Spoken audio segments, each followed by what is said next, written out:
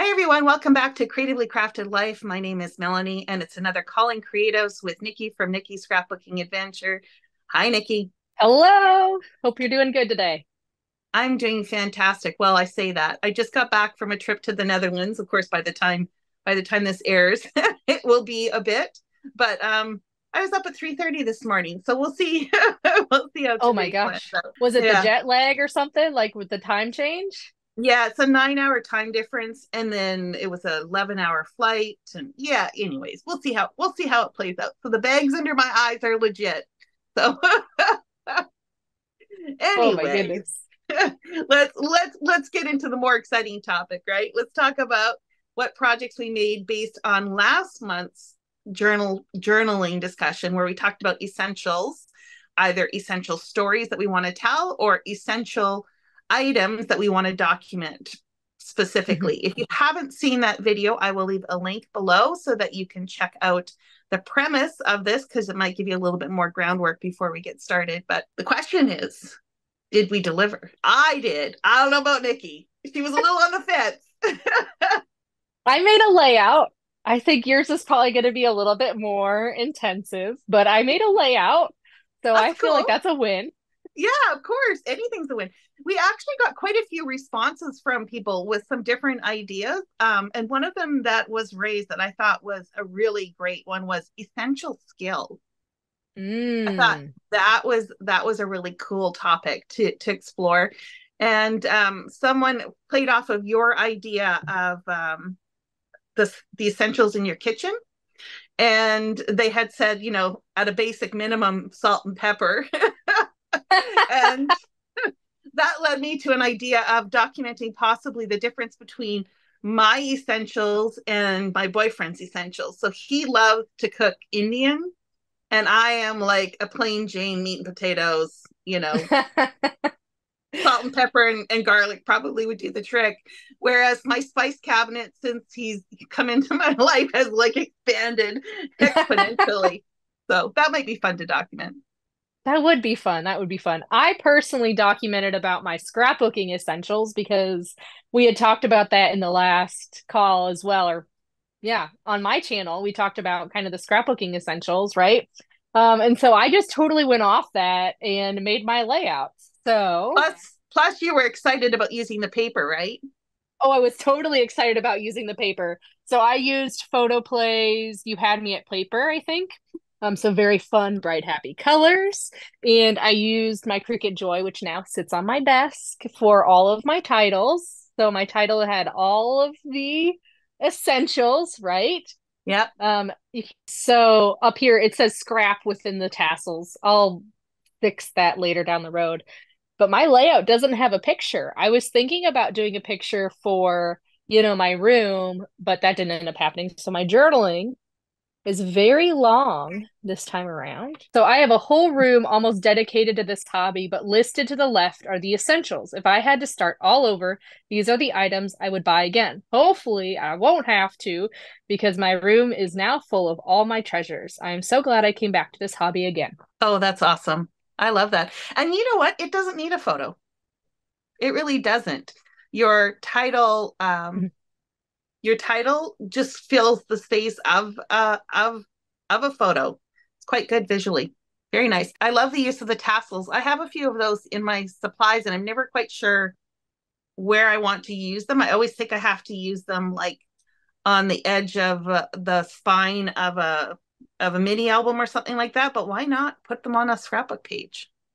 Yep, this is probably my second time using this specific set with the bright happy colors. And the first time I used it was on a layout about being obsessed with this hobby. So it was fitting that this was talking about the essential.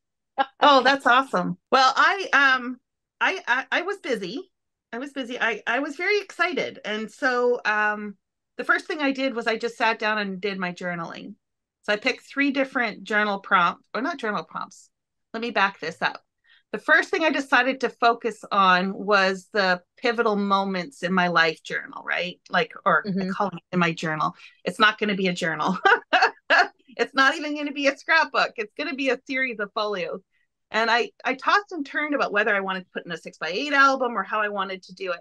And I ended up coming up with something that you had shared previously on one of your videos about these little folios. I think you had done it to document stories for your son, I think, right? Hmm. Specific Yeah. topics. And so I thought I have a lot to say about these items. I don't have a lot of photos. And a lot of times the photos I think will just be representational of the theme of whatever it is that I'm talking than necessarily like that's not the point, right? The journaling is the point. So I thought I would create a little folio like this. This is the one that's not done up. But you'll notice I have the journaling printed off and I have a couple photos in here because the next thing I decided was that in order to embellish these, I wanted to use my 49 and Market, no, 49 and Market or Minte collections. And the reason why I did that is I don't know how familiar everyone is with those collections, but their papers are gorgeous. And I have a Hmm. hard time cutting them up. So this way, if I put a pocket in, I can still have the full paper. When I pull this out, you'll still see the full, well, half a sheet, I guess, if you will. You'll still have that visibility without losing it. And so I figured it's the best of both worlds. So this one here is going to be a story about, what am I calling it? The missing year. I think that's what I'm calling it. So it's about my school life, elementary school life, and how I'm missing a year in there and what the reasons and why that's all about. I'm not going to share that journaling. It's quite, I've got a lot of strong emotions about that. And so I don't feel comfortable sharing that online, but I do have two other ones. I appreciate that you say that you don't want to share because I feel like that's important. When you have stories that are essential to you and they're not fun, sometimes you don't want to share that with people. Yeah. So I appreciate you saying that. Oh, thank you. Thank you. You're That welcome. helps me because I debated and I'm like, well, there's so many ways that people could take things the wrong way, and that wasn't the intent of the journaling. So yeah, Hmm. yeah, No, I appreciate that. that one's going to be for whoever is interested in my life at some point and wants to read it, or maybe it's just for me for my own self development.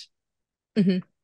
So a lot of these are actually quite emotionally driven because they are pivotal moments in my life, right? So Hmm. um, this is quite interesting. So, anyways, this one here, I decided all of them are going to have roughly the same format.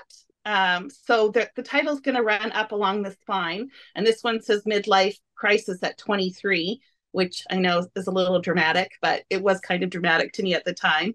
So then you get, the cover page, and then on the inside, I've got a photo, and I did some embellishments just from the cutout from the collections. A lot of times they will include like a page of just fussy cut images. And then on this side here, of course, I've got the journaling, and it's double sided. I have a lot to say. I don't know if I'll read all of it. And then also, I had a little tuck in card because I thought the card was just cute with some specifics about the photo and why I chose this. So, for someone who doesn't like to journal, I think that's a pretty good attempt, right? So I'm going to share part of it because I find that interesting to when people are willing to share. So I'm going to share this. Hopefully, we'll see how long it goes. I may end up cutting some of it out, but we'll see. So I said, if there was ever a period of uncertainty in my life, I would have to say that 1997 to 1999 was it. You probably weren't even born then, right? No, I was there. I was there. I was like Okay. 5 or 6. Okay. So March 1997, of course, this is a bit dramatic. I hit rock bottom, right? I was having a midlife crisis and I was only 23. I'd come to the realization that I hated my job and that all my career aspirations to this point had led me to a place I no longer wanted to be. So I realized I just completed a 4-year university degree program, done all this work to become basically a chartered accountant. I decided I hated it. Mm. I was miserable. So I think another factor that contributed was the disintegration of what I thought was a solid friend group. It felt like I was dropped. No one remembered me, or if they did, I was an afterthought. So I had a lot of strong feelings of abandonment and disconnection. That combined with the pressures from my work environment, my own internal ideas of what my life should be, what it should look like, all contributed to the place I arrived at. So it was the middle of tax season. I was exhausted. I don't remember the straw that broke the camel's back. But I distinctly remember calling my parents in tears looking for advice. My dad was quick to say, give your notice and come to Winnipeg. Typical dad, right? Action oriented, like, that's Hmm. it. You're coming home, right? I believe my response was something like, I can't do that. It's the middle of tax season and everyone will hate me. Pretty much sobbing the words out. I distinctly remember this, like literally, everybody will hate me. Mm. So my father eventually got me to see Reason. I left the call with the expectation that I was going to give my notice at the end of April, which was the end of the tax season in Canada. I would get through tax season and then I would go home and figure out what to do from there. So little did I know that only a short time later, my life would pivot again. Short as in 30 minutes later. Oh I my called my gosh. friend. I know, right? I called my friend Joanne to talk to her about my decision. I was shocked when she seemed to dismiss me right away after I informed her that I was going to quit. She basically hung up on me. Literally. I'm like, I'm going to quit my job. And she just said, I'm going to call you right back, and hung up. Now, to give her credit, she did say she was going to call back, and she did call back in about half an hour with a surprising job offer. So what? What? Yeah. So in the matter of less than an hour, I decided to quit my job, move to a different province, to having a job offer and not moving. So my head was spinning. The job offer was intended to be a temporary position that would help the local health authority get through some challenges while giving me the opportunity to think through what I wanted to next. It was too good an offer to turn down. So from May 1997 to September 1999, I worked for the Crossroads Regional Health Authority. During this time, I worked on system documentation and process enhancements to improve efficiencies. I was also involved in helping the payroll department transition to a new payroll system. The consultant expressed that I had a good grasp of the new system, and even indicated that they would be interested in having me join their team. By this time, I had made other plans to take a year to travel, and so I didn't give it serious thought. While the conversion didn't come to fruition due to political posturing and reorganization, one can't help but think that perhaps a seed had been planted. Fast forward 15 years later, I found myself making another pivotal change in my career, which had a significant focus on system conversions. More on that to come. Wow. So that's, Wow. yeah. So that was my midlife crisis. I got it over and done with. So now it's smooth sailing, right? Although maybe I'm about due for another one. You say that. Wow. Yeah. Thank you so much for sharing. That is a Yeah. crazy story. Yeah, it's a little bit crazy. If Joanne's watching, because I'm still friends with Joanne to this day, even though I felt she abandoned me in my moment of need, she definitely pulled through. And it really did. It really was a pivotal moment in changing the direction that I wanted to head in as far as career goes. I still stayed in the accounting field for quite a while, but yeah, now I'm working in an IT department. So kind of interesting. And then I did another one. Like I said, I was on a big kick. So this one actually flows after that one, right? So this one I'm calling the Grand Tour, and I'm using one of Minte's travel collections. And I love this the sign here because one of them says Sydney on it, I think. Yeah, Sydney. And I ended up going to Australia and living there for a year. And so that is what this story is about. And again, very similar in design. So a photo of me in Australia. I don't know if you can see that. And then again, lots of documentation. I had a lot to say on this one. you know, 2.5 pages worth of documenting. And because I didn't have enough for 2 pages, I thought I would just include more of the very pretty paper, because why not? And I don't know, are you interested in hearing this one? I would be. I personally love your stories. I think you're a great journaler.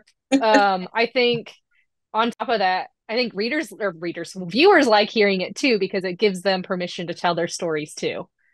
Oh, and I love that. And that's really what I think I'm hoping to get out of these is not only permission for myself to document and say some of these things, but to encourage others too. I think it is important. There's something therapeutic in writing that you don't, I guess maybe in expressing things that you don't always feel comfortable saying out loud. Hmm. Yeah, I think that's what it is. Okay, so October 1999. So this pretty much carries off from that last story. Like I said, it was a very turbulent time in my life, so to speak.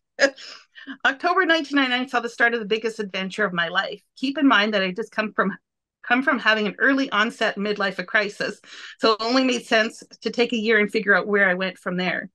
My parents had recently done the grand tour of Australia, and having family that lived in Western Australia, it made sense to head off down under to regroup. The plan was to travel for 2 months, taking various tours through Fiji, New Zealand, and parts of Australia, primarily the East Coast and Northern Territory, and then end up in Perth. Perth was to be my base of operations, where hopefully I would find some sort of temporary employment that would allow me to continue to stay for the balance of the year. This was the first time I had ever left the country, and really the first time I had done any sort of extensive traveling.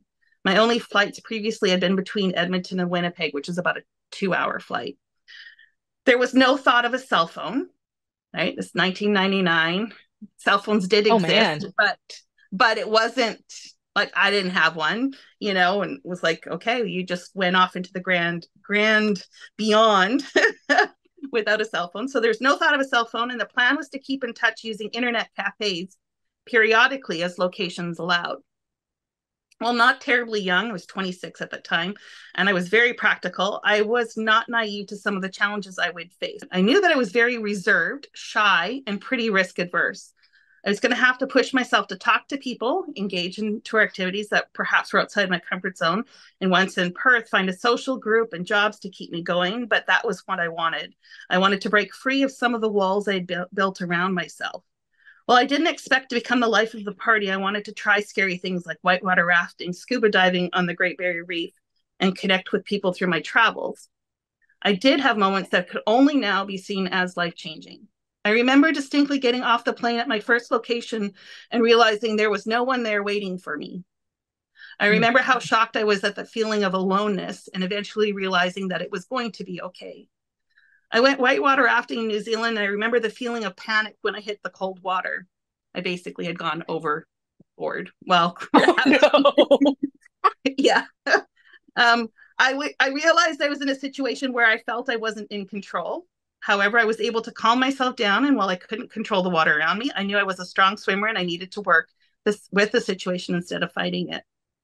My bank card stopped working while I was traveling, Oh, and I had no access to additional funds for a couple of weeks before I was able to get to my uncle's place. There was no online banking, no cell phone, and limited access to things like a computer or a phone. Let me oh tell my you, there was gosh. sheer moments of panic. I was able to take stock of what I did have and strategically figure out how to make the money last until I could get to Perth. So I think what had happened was that I had been gone for a period of time and wasn't terribly active. And I think when I did become active, even though I had told them that I was traveling, they shut it Cut you down, off. cut Yeah. me off. Yeah. So lesson learned: always take two cards with you, not just one, in case one goes down on you. So I won't say I was the most popular person on the tours, but on each tour I managed to connect and hang out with someone.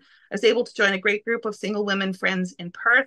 While many of those friendships have not stood the test of time, my friendship with Darlene is now going on 25 years, and I consider her one of my closest friends. Many of these may seem insignificant to some, but for me, these played a pivotal role in changing my outlook, my risk tolerance, and ability to interact with others. While my tendency is to still be risk adverse, I no longer fear change and even welcome it. I no longer consider myself shy, but I have accepted that I'm very introverted and still will never be the life of the party. Many friends or rather acquaintances are great, but a deeper connection with a few close friends is what I value. While I continue to be reserved and maybe not the most open of individuals, I continue to challenge myself, learning to be more expressive and willing to share my thoughts and feelings. This year-long trip opened a door that hasn't closed. It kickstarted a journey of personal growth and development, not based on some preconceived idea of what should be done, but on what is right for me and who I want to be. Wow. You've had some crazy adventures, especially in that short little time. I Yeah, can't even fathom not having access to money. I yeah, can't, like, what would I do? I'm trying to think in my own brain, like, what would I do if I didn't have access to the money? Yeah. yeah. It was a little freaky. It was a little, and I don't even know because I remember phoning my parents because I'm like, what happened to my bank card? And because they were still back in Canada, and I don't even know that there was a way for them to wire me money. Do you know what I mean? Like I didn't have a bank account there for them to wire money to that I could access. My card didn't work. So even if they put money in my account, I couldn't Hmm. access it.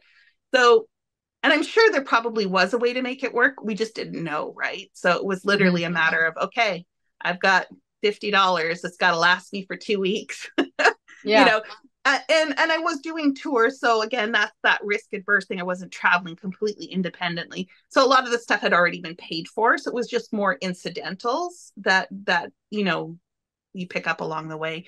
But yeah, it was a little bit freaky for sure. I will say Anyway, I love that you tie your books together by mentioning the previous book. I love that you added the stories in specific instances and then you tied it all together. It was like beautiful. It was chef's oh, kiss. thank you. Thank you. I feel really good about it, and it's so interesting because like this is what, like almost 30 years ago now, I guess 25 years ago. It's interesting how it still feels like front and center. Like I still remember, and that just, to me, that tells me it was a pivotal moment in who I am. Hmm. Yeah. So I'm going to continue with that. I have quite a few more stories to tell. I mapped out kind of what I think I would like to cover. One of the reasons why I did these little journals is because I can expand the story as much as I need to without expanding the amount of space it takes up, right? Because like that was Hmm. 2 pages, whereas the other one was only one. Um, I like that I don't have to worry about the timing of them because I can do them out of order and they'll all still fit because I just have to move the books around. I'm not sure if I should put, you know how you can get like that really thin label tape from like your label maker. I'm not sure Hmm. if I should put a like the title down the spine because that's what you'll see if I put it in like a magazine holder. Any Or if suggestions? you want something smaller, like a title would be kind of hard to read, but if you just put the date on it, I think that would help Oh, that's a put them good in idea. order. Yeah, that's a good idea. As I was trying to think like how to make it make sense from the outside. But the date would Hmm. probably work for most things because that's kind of how I was thinking of it in terms of a timeline. So that Hmm. makes sense. Yeah. My life doesn't get this was the most exciting part of my life. It gets much more spaced out after this. I've told you in the past, it sounds like it's time for you and your boyfriend to have another adventure. Yeah. So the last one, like I said, the one I'm not sharing is about my elementary school. And I noticed that 49 and Market came out with a new line called Academy. So Yes. Oh my do you have gosh, I do you love have it? it. I Do you do. okay. I bought it from my local scrapbook store and I got to touch and feel the paper and all that kind of stuff. Yeah. And it's a new designer, so I wanted to support the new designer, but also it's by a guy, so it's a little bit guyish. Okay. Okay. That explains because it has a bit of a different feel. And I was curious about that. So I saw that and I'm like, okay, I like that fits this vibe of, like having the pretty covers and then if you pull it out of the pocket that the image still continues through. So yeah, I'm gonna definitely pick that one up. I mean, obviously this one was a travel themed one, which was pretty generic, but this one is just a typewriter. And I'm Hmm. okay with that for most of them. But if there's something that's theme specific and I want the line anyways, why not use them, right? Right? Gives you another excuse to buy pretty paper. Yeah, exactly. Exactly. And then I just wanted to share before we sign off this conversation today. But so I have a 6x8 binder, and this is that I am binder that I started. I don't know that I love this cover page. I did this a while ago. But again, a lot of times when I do projects like this, I have a very similar kind of layout idea. I don't know why. It just seems to make sense to have some sort of photo and then the journaling. So just to give you guys some ideas, I'm not going to read through all of these, but I have like I am an aunt, I am adventurous, I am a friend, I am a scrapbooker. So that's what the scrapbooker one looks like. See Fun. that? And I should actually document this somewhere on this layout. So I went to a crop and we were challenged to use stuff from the giveaway table. So that's what this layout was. So these were supplies from the giveaway table at that crop, and the pictures are of the people at the crop. So it was kind of fun, a little bit different. But ironically, of all of these pages, I have not used the I Am collection that I bought from Simple from stories. from Simple Stories. Yeah. So I got to make more of an effort to actually use those, I think, because otherwise, what am I going to use it for? Hmm. But That's really funny. yeah, so I think I'm going to continue to work on both of these kind of themed books. And I also do want to start a my favorite Mm. album. And I think it was Echo Park that has a line, My Favorite Things. Hmm. Yep. Yeah. And so I think I'm going to use that for kind of documenting that. I don't know what format it's going to be in yet, but maybe as we go through these different journaling prompts, well, maybe. I think what I'm going to do is try and build them within the context of these so that I continue to work on them as we discuss our prompts. And who knows, maybe we'll throw in the random 12 by 12 page. I saw that you had a 12 by 12 layout on your channel recently, didn't you?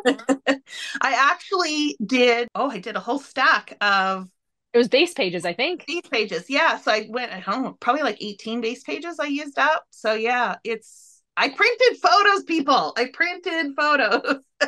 Hallelujah. Ironically, though, I finished scrapbooking all those photos in like the Friday, Saturday, and now I got to print photos again. You know what? They're on pages. That's Yeah, awesome. I yeah, say that's a it felt really win. good. Yeah, it felt really good. So I think the other thing I noticed is that part of my problem is I have to organize my photos. So I have to go through and figure out which ones I want to print. There's no way I'm just going to blanket send them all to get them printed. It's just not, I Hmm. take way too many photos. So I think if I can get through sorting those, then printing is not such a big deal because I've already decided which ones to print. Then it's just a matter of printing. So Hmm. we'll work on that in the next little bit. Let's get them kind of organized. Now I just need to get let Okay. go of editing them, like just print them the way they are. I don't know. Yep. It's a tough And then one. you can cut them down later. Yeah, exactly. Cut them down or like, okay, really, if it's a little bit brighter, does it really make that much of a difference? Like, move on. I totally get it. Next month, we're going to talk with Scylla from A Choice Bits of Bliss, and we're going to talk about what we've been doing to organize and purge. And then we're also going to do some more journaling prompts. So definitely stay tuned for those. Are we going to give them a hint as to what the category is going to be? No, I think we're going to leave that a surprise. Okay. So you have no choice but to check back in with us next month. If you guys have any stories that you are excited to tell, we'd love to hear about that below. If anything that we have said has inspired anything, we love that kind of feedback. We want to encourage you guys to document your stories, not just listen to ours. And until next time, happy crafting.